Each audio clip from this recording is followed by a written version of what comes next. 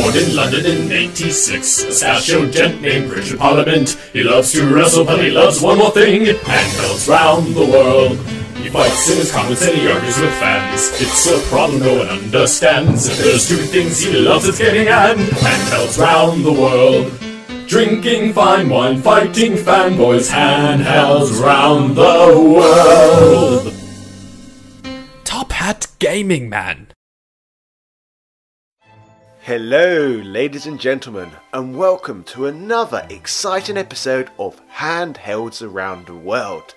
Today I am in Bucharest, a city where still unreconstructed communism meets unbridled capitalism, where the soporific forces of the European Union meet the passions of the Balkans.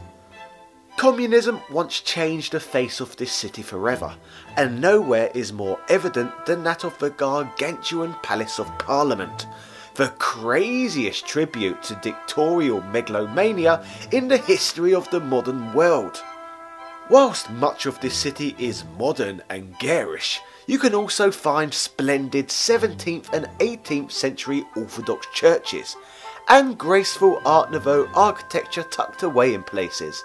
This visit has certainly been somewhat of an adventure, so why not today look at Final Fantasy Adventure for the Game Boy? This arguably confusingly named 1991 game, known as Final Fantasy Adventure in North America, was released in Europe as simply Mystic Quest, due to the fact that us Europeans never got a mainline Final Fantasy game until the release of Final Fantasy VII in 1997. So the Final Fantasy name itself held no gravitas in the region. In Japan, on the other hand, the game was known as Seiken Densetsu Final Fantasy Gaiden, which even more confusingly is the prequel to Secret of Mana, more sensibly released as Seiken Densetsu 2 in the Orient. So Final Fantasy Adventure is both a Final Fantasy spin-off and the first entry in the Mana series simultaneously. One of the interesting things about this game is that at the time you either had action RPGs on one end of the spectrum, such as the very obvious choice of The Legend of Zelda, and on the other hand you had traditional RPGs like, well, Final Fantasy, obviously. This is not your traditional RPG, but neither is it your typical adventure game like Zelda. The weapons are more detailed, and the armour and shields can all be upgraded in the traditional RPG way. You navigate your way around the world from an overhead perspective, much like in Zelda. There is a wide range of weapons in the game, which include the standard broadsword, axes, whips and much more. They even have the staple communist sickle, which is a nice addition. Further to this, certain weapons can be used outside of battle too, such as axes can be used to cut down trees to reveal previously inaccessible paths, and the whips can be used to chasten your underlings, of course. To be able to access these weapons and items, however, is a little bit fiddlier than in the following upcoming Mana games. There's a lot of button pushing which can feel somewhat cumbersome when you're in the middle of a heated battle, for example. There are over a dozen spells in the game, as is usual in the game of that kind, and again includes your usual restorative and attack spells. Perhaps if you're an even bigger nerd than usual, you could make an all-magic party or something. After all, you are a wizard, Harry. Whilst I mentioned earlier that this was the prequel to Secret of Mana, being the first Seiken Densetsu game and all, confusingly, this is set chronologically after Secret of Mana has taken place in the timeline. So in a way, this is a sequel to Secret of Mana? Prequels, sequels though, it's all nonsense really. It's just the gameplay itself that counts. So let us not overthink all of this too much. We are not all astute weebos who concern ourselves over such trivial matters after all. If you have played both this and Secret of Mana, you will recognise monsters such as the bunnies and the walking mushrooms, game staples which all Mana fans will remember. This game was originally released on the Game Boy, but was re-released by Sunsoft on the Game Boy Color with enhanced graphics. No colour though, no. You were only allowed to experience this in all its monochromatic glory, See, pointless ports were being released on Nintendo platforms, even trying to make fans pay double for the exact same game 20 years ago too.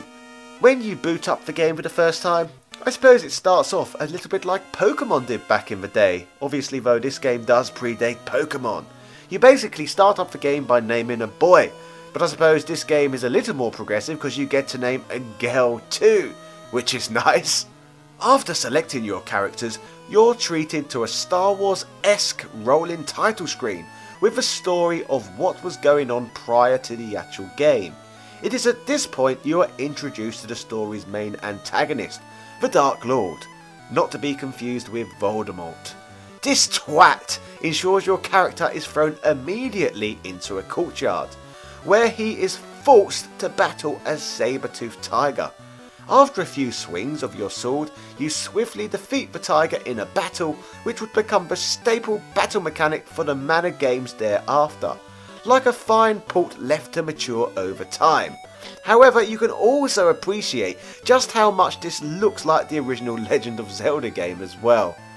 Also, just like in Zelda, and the same as was carried into the Mana series, enemies don't just jump and appear randomly like in the typical RPGs. They're visibly on the screen, enabling you the choice in some areas to be able to pick and choose which battles you take part in, and which ones to avoid. The dungeons in the game are more heavily focused on puzzles as opposed to room after room of monstrous obstacles and searching for keys. They are more comparable to the mazes and have things like hidden doors and false walls. Some of the puzzles are very hard, or hard in the sense they are obscure to work out. In a few occasions, you'll have a companion who can accompany you. They can be very beneficial, doing things like all good subjugated servants should do, like heal you or remove poisons, etc. You can also use Ask in the menu, and they can offer you some advice, which is nice. Overworld exploration is more important in this game than in many others. This is particularly important if you want to find all of the available magic. This gives you more reason to search through dungeons and prolongs the length of the game. However, apart from the secret paths you can find with the correct kind of weapon attached, there are no secret caves or hidden entrances which can be discovered with an accurately placed bomb, which is a shame really, as I like Zelda. When characters level up, you're able to choose which attributes to increase, such as wisdom, power, stamina and will.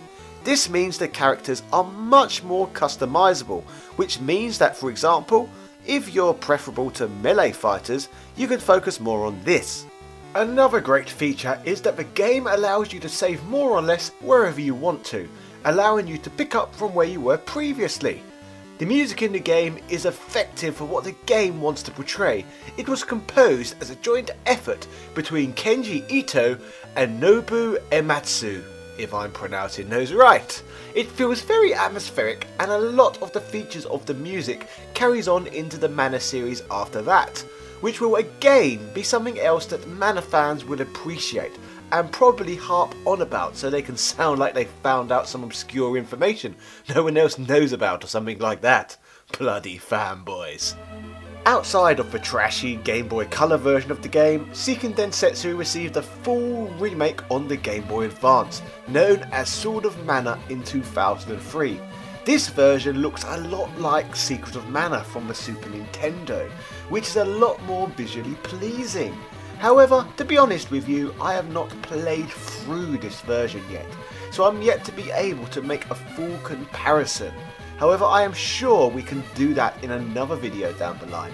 The first Seiken Densetsu game was also ported to the Nintendo Switch in Japan as part of a compilation pack with other Seiken Densetsu games, similar to that of Mario All-Stars. To summarise, I believe Final Fantasy Adventure is a really solid game, and should be a definitive entry amongst everybody's library of original Game Boy games.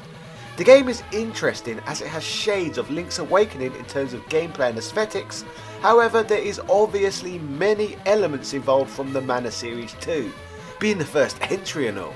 I would definitely go as far as to saying this is an undersung classic. Thank you for watching today's video. Have you got any experience with this game? If so, what are your thoughts on Seiken Densetsu's first outing? which other Game Boy games would you like to see me feature on this channel? Do not forget to like, comment and subscribe, as I release new in-depth content just like this every single week. Also, if you're a long-term subscriber, I would like to quickly plug a couple of other online endeavours I have. I now have a secondary YouTube channel known as Top Hat Chat, where myself and a companion discuss and debate everything retro gaming. And I now do Twitch streams too, every Saturday night at 9 PM GMT for 6 hours at a time. So come and follow us there too at twitch.tv/TopHatChat. That's twitch.tv/TopHatChat. Shout outs to Cole Johnson, Shizuka Kabayashi, Minty Oblivion, Victor Rain, Synth Spacies, Kevin Verheely, David Mountford, Andrew Bazansky, Atanas Garcia, Edward O'Reilly, Peter Dawn, Retail Archaeology, Tiago Pereira dos Santos Silva, and all of my other patrons. Combined, you will help me find motivation to continue to churn out regular content. If you want to join the YouTube equivalent of the Bullingdon Club, then why not support this channel on Patreon? Yeah! Cheerio!